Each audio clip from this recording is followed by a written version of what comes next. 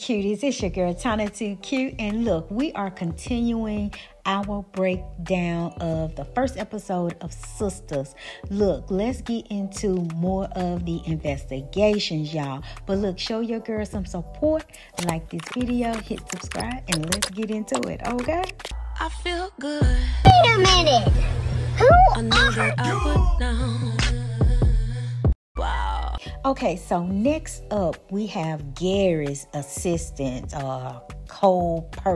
whoever he is, Hudson, y'all. So he's in the interrogation room, and y'all, the first thing that's really just stood out to me, I don't know why this never stood out to me before, but his hairstyle.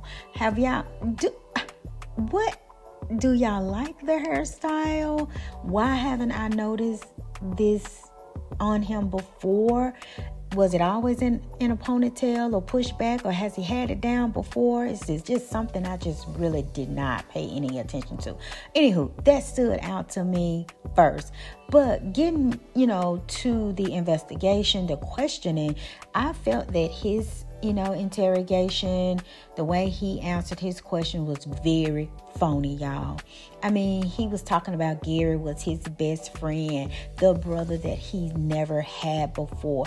It all felt just phony, fake, and weird, if you ask me, in my opinion. Okay, so from what we saw, or from what I saw, Gary talked to him like he didn't have any respect for him. To me. Now, what do y'all think? Let me know if you felt that they were best friend vibes. Okay, now the investigator was like, whatever, kind of, when to his responses, like he didn't really believe it either, because he mentioned that, hey, we was this close to nailing Gary, with his fraudulent head funds, so I don't think the investigator was really buying the best friend act or whatever.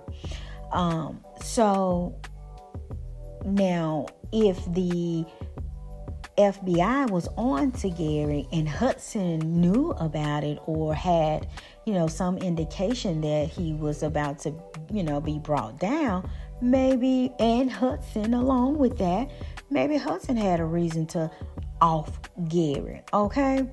But Hudson, he went right into throwing your girl Andi under the bus. And when I tell you he threw her under the bus, and then ran it over and put it in reverse and bagged up on her, okay? I mean, he called Andi crusty, greedy. I mean, the worst thing that ever happened to Gary, a gold digger. I mean, the list goes on and on. Now, he wrong for that, y'all. But anywho, anything to save his tail, right? He also mentioned that because the investigator was like, well, Andi is this successful attorney. She don't really need Gary's money, right?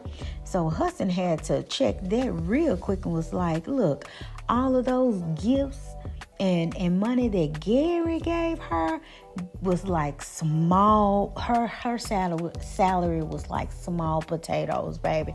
Just really totally undermined her position.